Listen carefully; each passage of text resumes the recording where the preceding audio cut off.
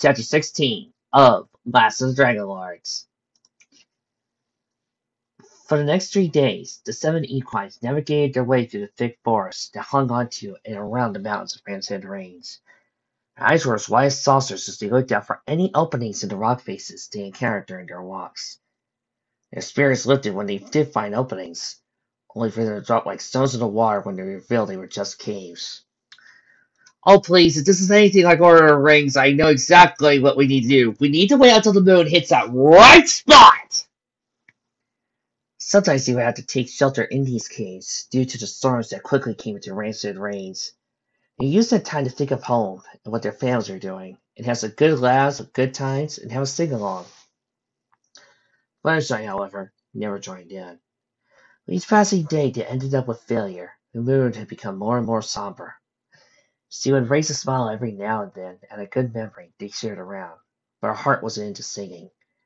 She was beginning to doubt herself and where she could find this key, or even if they could do it, would they still be able to defeat Heimdall? Twilight's theory on him using the sun to gain his powers put a lot into question. Such as, where is he hiding? And if he was using the sun to stay alive, how, if he's buried with thousands of feet under?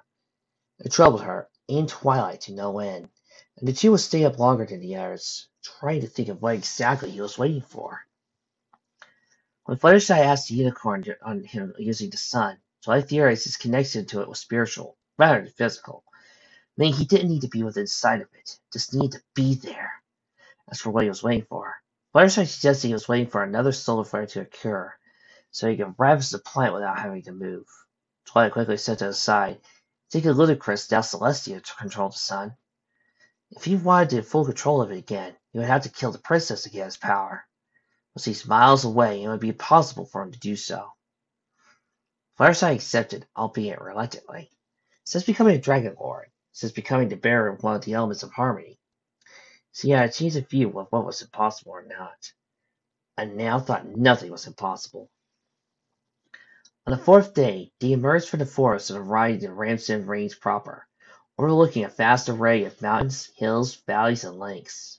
They walked through the small streams and down the steep cliffs into an old abandoned village that was once inhabited by miners, or so Throw told them all. It was going towards this village where Rarity made her genius know. Suppose, she began hesitantly, but stopped what she thought was a silly idea. No, go on, Twilight beckoned her. Where are you going to stay? That I was just thinking.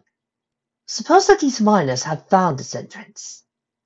The question Rarity asked never really came to their minds, but when it did, they instantly understood what Rarity was getting at.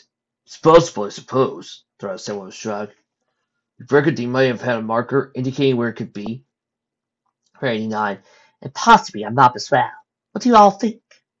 She asked, looking to the others. The grins from Twilight and Fluttershy said it all. You're a genius, Rarity, Fluttershy commented. Rarity blushed for the compliment and waved to Huff modestly. Okay, Twilight said.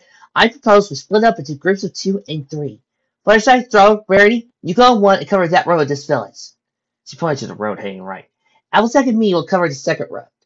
She indicated with her head towards the road, right down the center of the village. Rainbow and Pinky, you cover the third. Finally, she pointed to the road on the left, following River. Okay, everyone? On it! They cried out in unison. They split up into their groups and went out looking for a map, or something that would give them an indication where this place where the final key was. The village was very old. Very old. It was split up into 3 roads going from north to south, or south to north, depending on which way you came in. The houses that made up the village were mostly 2 stories high, and were built out of wood. They were also ruins, since the roofs of most of them had broken through and destroyed the second, or even ground floors. The houses were placed in nice little rows along a thin concrete road, wide enough for 4 horses to walk across. On the right, a small river flowed gently behind one road, which Fluttershy made out now and then due to small alleys that split some of the houses apart. Fluttershy, Rarity, and Throw walked down the roads towards the northern end of the village, eyes scanning the building for any sign of one that could be a headquarters the miners used. Throw said they should be looking for a building that had 3 floors, maybe more. They probably out of bricks, rather than wood, like all the houses have been made out. So Fluttershy, fella, what do you think of the name dancer? Rarity said suddenly. Fluttershy shook her head and said, "Oh, I'm sorry, Rarity. Didn't hear what you said." Rarity looked back at her Pegasus friend with concern. "You must have a lot on your mind." "Oh, I do," Fluttershy agreed. "I was just thinking about my animal friends back home. I was wondering if they're doing all right without me." "I'm sure they're fine," Fluttershy. "Spike has taken care of them before, albeit not too well, thinking about it. But I know he should be okay," Rarity said reassuringly. Fluttershy smiled. "Okay, but what did you say before?" "Oh, yes, of course. I was wondering what you both thought of the name dancer." Rarity raised an eyebrow in confusion, then turned and looked at Thra, who had the same gormless look on his face. "Oh, well, I guess," he said at the same time. But then he turned and laughed. "You go first, Fluttershy." Fluttershy nodded her thanks and turned to face the unicorn, who was now looking back, patient looking the answer. "Well, it's a nice name, but why did you want a name?" She said with a gasp. "You're not pregnant, are you?" "Oh, goodness, no," Rarity said while shaking her head. "Thinking of a name for my sword here." She stroked the bracelet around her right leg as if it was a small dog. She looked back to see the utmost confused look for Fluttershy, but a look of understanding for Throa. "What?" she exclaimed upon seeing Fluttershy's face. "I know you called your sword Dragebane, so what could I call my sword something?" "My father called it Dragebane. It means Dragonbane or Draconic. I was wondering why he called it that, but now I know why, as it's done its purpose. I personally wouldn't have called it that, or anything for that matter. It's a tool, not a thing." Well, I think it's a great name, Throa said with a smile. The answer is should be. Rarity grinned. "You see, Fluttershy, at least someone's got good taste in names. Come along, Natsu, we've got about to find." She tried merrily in front of them, leading Throa to explain. It's a horse canter tradition to name your sword Fluttershy. My father used to say that if you had a sword, it'd be like naming and caring for a child. You could cradle it in your hooves, or you would weep when it's broken or lost. And most of all, you would be proud of it, as it was by your side and no one else was. Fluttershy's mouth hung open. She closed it again quickly and went to the ground, thinking about what Throa just said. "Well, when you put it that way." She went to the ground with the sword the Tsar had given her back into Trot's, the one that spilled the blood of a remnant, and the dragon that seemed like years ago, contemplating the name it could give. "I think I'm going to call this one Firewing," she declared after a while. "In my father's memory, as well as knowing that if I have to use this sword again, when I have to press it to my chest, I know my father is close to my heart." Throw nodded with approval. "Do you have a name for your sword?" Fluttershy asked. Not this one, no, he answered. My first sword I did, though. Named it after my wife. He stopped talking, bit his bottom lip, when he realized he'd said too much. "You never said you had a wife," Fluttershy exclaimed, visibly shocked. Thor lowered his head and nodded. I met her in Castilia during a family visit. A beautiful creamy with brown mane and tail, bright green eyes like sapphires. She was a giant of a mare, taller by me and half a foot. Thulida was her name. When we first met, we didn't really like each other, though we had too many differences to get on. But over time, we talked a bit more and realized the things we didn't have in common were not important, but our personalities. We came to love each other, and much later got married with Freya's blessings. We moved away from the city and settled down in a village on the coast, far from the war. So we hoped. In time, one thing led to another, and I had a daughter. Fluttershy smiled. "Must be nice to have children." She thought, "What's your daughter's name?" Her name was Nadra. Thor replied, tone quiet and seemingly sad. "Where are they now?" Thor's head sunk even slower, and he closed his eyes. Fluttershy felt her heart skip a beat when she saw tears in his eyes. I lost them when I lost my sword, he answered. Fluttershy placed a hoof over her mouth in horror. She could feel her own eyes begin to water. "I'm so sorry, Thor. I shouldn't have asked." No, it's okay. I kept it inside for too long. In fact, it was quite nice to tell someone other than Freya about it. So, thank you, Fluttershy. He continued telling her what happened next. Afterwards, I was broken and I felt like I failed my family. Still do, really. So, as soon as I recovered from my injuries, I went to Castilia to take out the mark of Slayer. A slayer? First I stammered. A Slayer is a horse who believes he has failed at something. So much so that he or she thinks he can never be forgiven. So they take up the mark of the Slayer and go out to the world to fight anything until he or she is killed. Only through death can a Slayer ever be truly forgiven. Fluttershy looked at him with a mix of pity and disgust. She looked away and continued walking, eyes starting across houses to look what they were here for. Can you break off the mark of the slayer and continue our normal life? She asked suddenly. Zora shook his head. Sometimes I wish I could, but I can't. Once you accepted the mark, there's no breaking it. Not until you die. Where does it be? Fluttershy growled.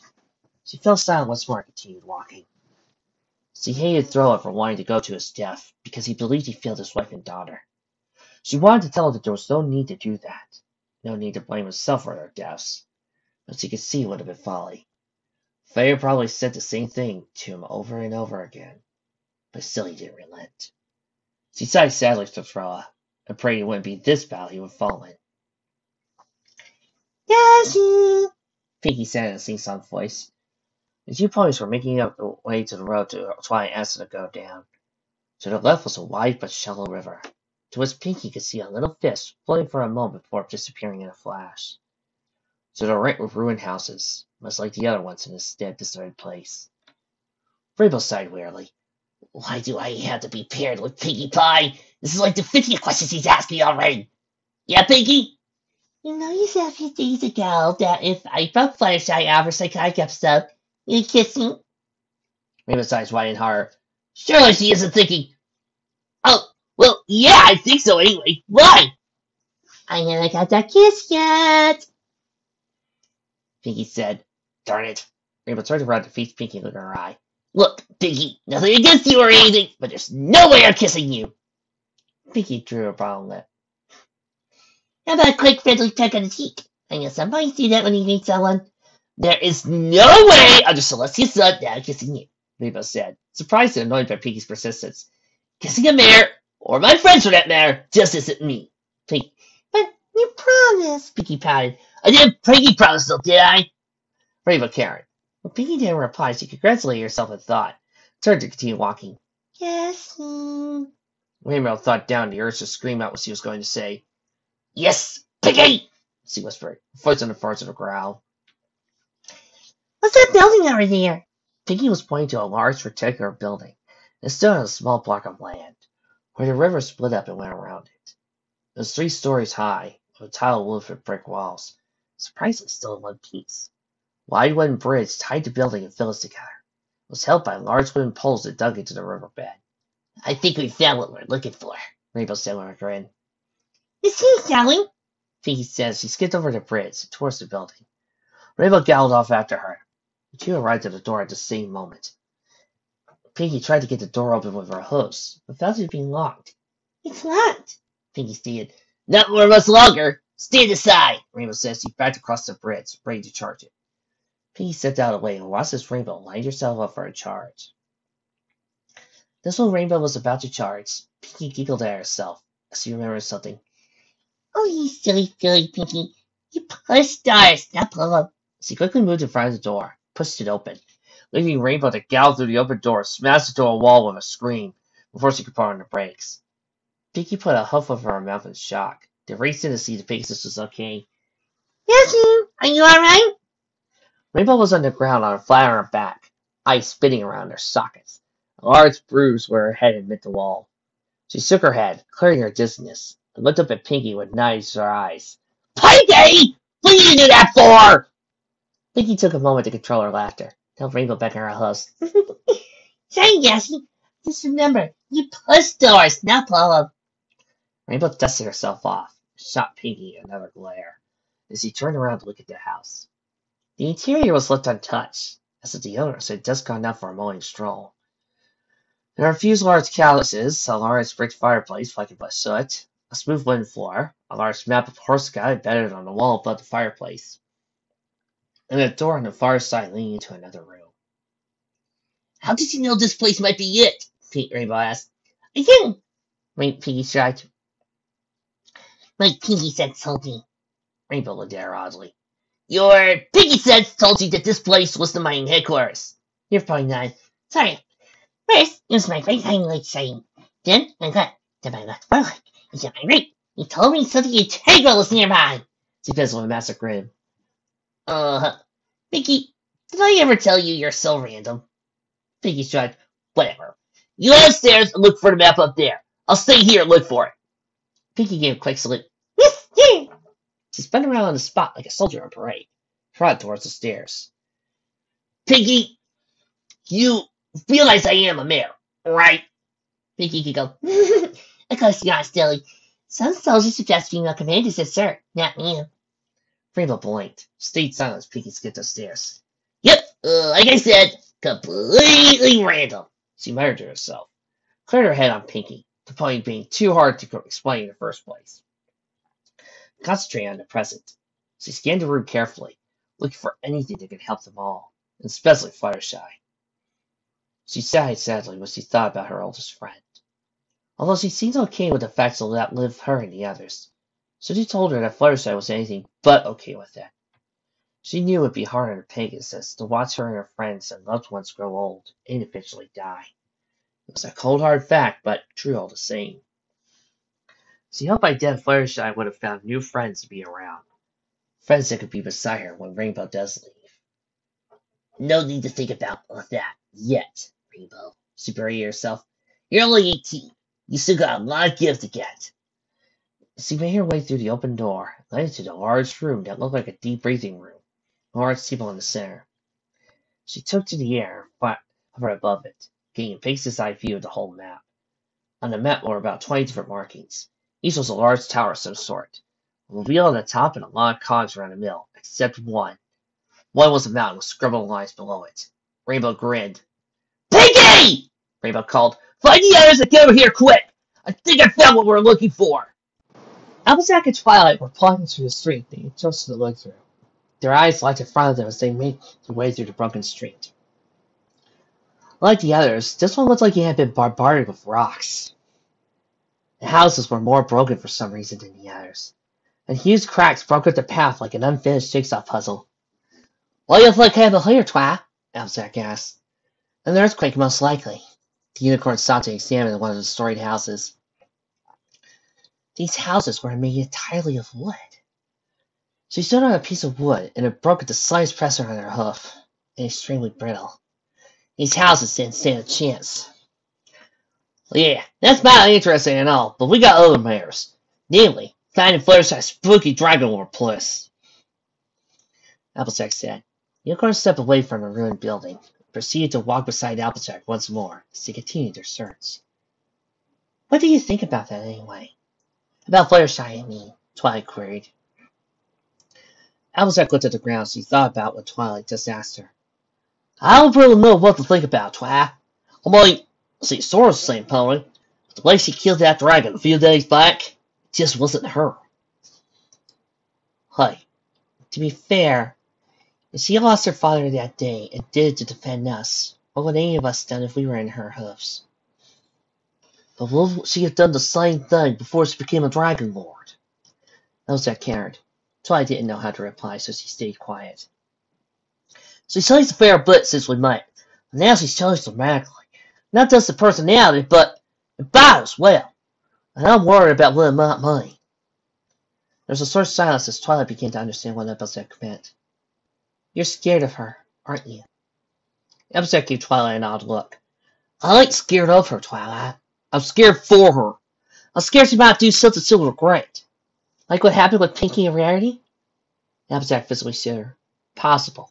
I still find it hard to believe those two about what Fluttershy said to them.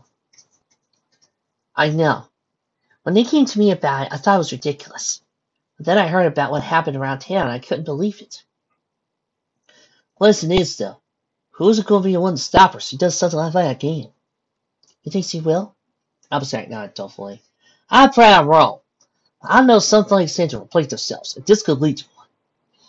I hope you're wrong also, Twilight replied. 2 ponies' ears twisted when they heard Pinky's voice call out their names. Over here, Pinky! Twilight called out. A few moments later, Pinky emerged, but not alone. With her were Fluttershy, Rarity, and Throb, all with huge grins on their faces. What's going on? He was actually found something, Pinky said excitedly. He didn't say what or where or how, but something. It's this way. Come on! She picked up the 5 ink coins to follow her to the house, where Rainbow was waiting. After crossing the bridge and entering the building, they found Rainbow Dash sitting on a large table with a smug grin on her face. Wings extended in outright excitement. I found porn! So girls, am I a genius or am I a genius? And you too, Pinky, since you brought us both here. She added upon seeing Pinky's glare. Thor stepped forward and took a look at the map, scrutinizing it for every detail. Fluttershy and Twilight stood beside him, having to stand on their hind legs and rest their foreheads on the table so they could see the map as well. Well, this is definitely what we're looking for. Thanks, Rainbow, Twilight said. Fluttershy looked up and gave Rainbow a look of gratitude. There was one thing that caught my eyeball waiting for you, slowpokes, Rainbow said. She took to the air, hovering above Throa. Rainbow, I can't concentrate while you're flapping above me with your wings like that. Throa said acidly. Rainbow grinned sheepishly. Oh, sorry. While she sat down opposite Throa, she pointed to the picture in the mountain. I saw this one was the only one that looked different to the others, and I wanted to know what that scribbly line below it meant. Throa looked at where Rainbow was pointing, and his eyebrows rose in surprise. To be honest, I wasn't expecting something so quickly. That there is the Horskin language. It says unidentified. Could this be what we're looking for? Twilight said excitedly. She glanced over at Fluttershy and saw to her confusion the Pegasus didn't look as happy as the unicorn thought she would be. I think so. There may be a chance it's nothing. But give me a moment and I'll map out the route where you need to go. Throa looked at the map and began looking at the roads. Twilight, meanwhile, put Fluttershy to one side. I thought you'd be happy about this, since this is what we're looking for. Oh, I know. And believe me, I am happy we have finally found it, but... But what? They found it. They may have broken into the chamber and... Taking the key, Twilight finished for her. Fluttershy nodded. Now the feeling of worry was creeping through her once again. If they did find the key and take it, they wouldn't be able to find it. So the whole world was doomed to burn. The very idea of the world burning didn't sit well for Twilight, nor did it for anyone. In the end, Twilight gave her a comforting smile. I think we should worry about that when we get there. Plus, with Throa as our guide, we'll be able to find that key, even if it means going to the ends of this country. Fluttershy opened her mouth to speak, but stopped when she turned her head when Throa pulled away from the map. Right. If I got my bearings correct, we should be here. He pointed to a small black dot that lay on the bottom right corner of the map. The 6 mares surrounded the horse as he trailed the route they needed to take. You see, this He pointed to a small purple line running from the main road, which was lined in a thick black towards the spot. is an old goat path the inhabitants of this place used to take hundreds of years ago. The horde of Hoshkans stole them out, that is.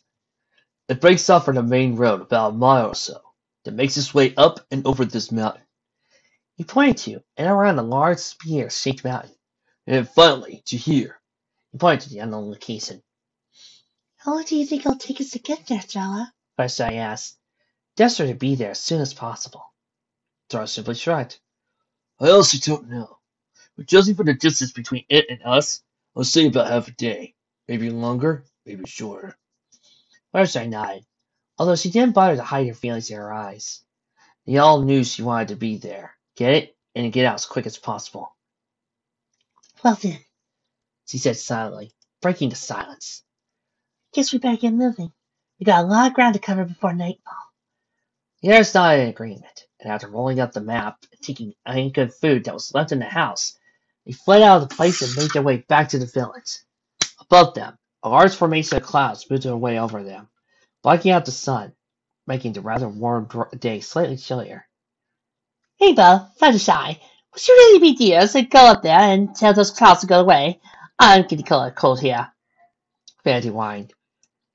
Fluttershy and Rainbow looked at each other for a moment, then nodded. Give us a sec, Rarity, Rainbow said, as she and Fluttershy soared into the air. They disappeared into the gray clouds, and soon were dispersing the formation away from the sun, bringing the warm summer feeling back down to them. Take a side rule, guys! Woo! Thor's jaw hung from his mouth. How are they doing that? Pegasus can manipulate clouds. Fireside explained as she touched back down. I don't normally do it, but sometimes I like giving a little pats of rain for my frog friends in the box back down. Rainbow's more the expert. You should ask her. When Rainbow explained to Thor how Pegasus controlled clouds, they departed from the village and made their way along a thin mud road that wound its way around the trees that made up the range. After about an hour, they arrived at a T-junction, where a thin, overgrown road disappeared into the woods heading towards the mountains. After much complaining from Rarity, "See, you got it right this time. It's not whining, it's complaining." They made their way back to the thick bush, guided by Twilight's illumination spell, and throw a sword cutting through the thicker foliage. An hour or so later, they left the darkening forest and were now heading uphill. The mountains around them were covered in a light green, and the soft grass that covered them were distant from each other to make it easier to navigate. They stopped at a small waterfall where a couple of otters resided for a quick break and lunch and was. Fluttershy watched them with interest as they caught their meals and ate them greedily. She looked up from the otters and was mesmerized by the natural beauty around her. Behind them was the forest stretching out towards the road, while a mountain shaped like a wall ran across the horizon. She could make out with her eyesight an edge of a river sneaking its way around the woods. She figured was the river the stream was connected to. In front of them was a long uphill climb with what seemed like iron towers burrowing out from the ground. Those are mining lifts, Dora explained upon noticing what Fluttershy was looking at. They were built to carry whatever they found down there to the main base was, to make their way back up to be reloaded. After half an hour or so, bound with dueling, practicing with swords and crossbows, they continued on their way up the old path. They saw some of the towers that collapsed from metal thieves, so did they imagine, were rusting away from being left out there in a rather cold and lonely place. The higher they got, the chillier it got. Soon all the equine's coats were standing on end, keeping them warm to some degree. By the time the sun was descending from the sky, they made it to the top of one of the tallest mountains and had one of a pretty good view surrounding the area. As here's Fluttershy's eyes widened in excitement and hope. To the northeast of the mountain he stood was a larger mountain that seemed to be the shape of a ram's head. Rocks resting at the edge, forming the horns, it was arched to roughly resemble a head looking towards the sky. Fluttershy brought out the map of her father's saddlebags and spread it out, looking up from time to time to see if she got the bearing right. She grinned when she saw it was indeed correct. We need to go towards that mountain there, she said, pointing towards the ram's head. You sure, Fluttershy? Applejack asked, looking towards where the sun was setting. The sun's going down awful quick, so we need to make some shelter before it goes completely. I think so, Applejack. She looked to where the sun was setting, and was surprised to see it beginning to disappear over the horizons. Right. Follow me, please. She was said pleasantly to the others, driving back down to the mountain towards the ram's head.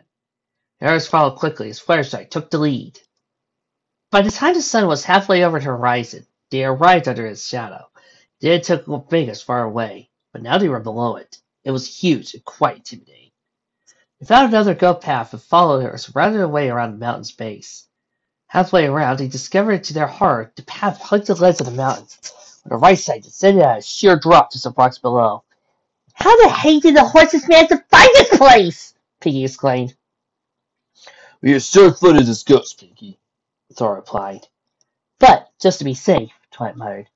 She turned to the two Piggy side of the group. Rainbow, Fluttershy, stay aside of us and make sure no pony falls off. We don't want any accidents, Twilight instructed them. Think off and Thor made her quickly add. Oh, and make sure no horse falls off also. Fluttershy and Rainbow Dash hovered to Castle. Linko's equines literally hugged the mountainside as they moved cautiously on the narrow path. Sit! Twat! Applejack called to the unicorn. Do you know any spells that might change our appearance, let's say, turtles with the goats? Well, it's easier to get around this darn rock. Twilight chuckled. Oh, how much fun that would be, she said to herself. Sorry, Applejack, I don't. This wasn't written after season 4, you know. I'll have a look at the transformation spells when we get back, if you like. Also, maybe some polymorph. I was thinking it was only a necessity here, really. Perfectly fine as a poet, fuck yeah. Applesack said, hoping not to be the test subject of one of Tyler's experiments. She suddenly lost balance for a sec, and believed she would soon be falling to her death. Or she could fall. Rainbow put a hoof onto her back and pressed her against the wall. Thanks, Rainbow. Applesack breathing a sigh of relief. That's what I'm here for, Rainbow said with a grin. No, the Applesack would be safe. She let go, hovered back with a casting distance of anyone else. First I flew slightly ahead, to see whether the path got any narrower or wider. She was relieved when she saw it was the latter. Girls, the path leads to the mountain not too far ahead of us, She said to them as they rounded the bend. Soon they were free of the chasm and back between solid rocks, with a cut path right through the middle, leading directly to the mountain. First I was right up front, her wings stretched out and trembling. She, knowing her nervous excitement, she followed the path into the large open area. It was square shaped, with the mountains forming an impenetrable wall around it. While it was the one in front of them which truly astounded the Dragonlord. A huge arch, shaped like two wingless triangles with their claws locked onto each other. Behind the arch was a huge stone door carved into the mountain, with the symbol of the Dragonlords carved upon it. Before the door, formed into a path, were about 6 pillars, each with a girl in the shape of a wingless dragon sitting on top of it, all of them facing 7 equines as they entered. Fireside Scream was as wide as herself. They had found it. We did it, girls, we did it. She wept for joy, hopping on the spot. Yours didn't reply. They were too much in awe, completely fascinated by the architecture of the Dragonlords. Rainbow flew up, responding to grotesque, and eyed it out of curiosity. These guys knew how to sculpt, didn't they? She poked one to be sure it wouldn't wake up, and attacked them all suddenly. I was going to do that myself when I first saw them on those, Fireside said, joining the Pegasus friend. I was too afraid to even go near one. Well, you are nearly afraid of everything, Rainbow said with a teasing grin. Fireside feigned offense. I'm not afraid of everything. No, you're afraid of nearly everything. There's a difference, Rainbow said. So, what do we do now? Pinky asked. Fireside looked at each member of the group. She didn't need good eyesight to see how tired they all were. Brady even looked like she was about to collapse. If Fireside were alone with her father, she would have gone straight away. But now she had to look after her friends, and look out for their well-being. They were with her, after all, because of her. I think we should settle down here for the night, then head in at dawn. She looked at the door. Always try to get in. With that settled, the equines built a small fire, and slept silently before the door. When the grotesque looking down upon them.